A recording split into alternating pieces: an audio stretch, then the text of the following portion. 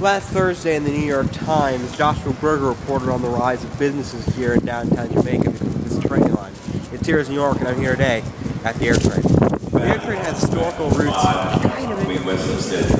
The AirTrain has historical roots going all the way back to the 70s, when the Train to the Plane project brought passengers from northern Queens to Midtown Manhattan, and then express all the way down to Howard Beach. However, for 20 years, the service was discontinued due to low ridership, due in large part to the service not really going to the airport. From Howard Beach, you had to take a shuttle to get to JFK. Enter the AirTrain, which began construction along much of the Van Wert Expressway and around JFK, along with here inside Jamaica Station in May 1998, and officially opened in late 2003. The $1.9 billion project, financed using both state and federal funds, is feared to be a boondoggle, especially in the wake of its death to the test train operator in September of 2002.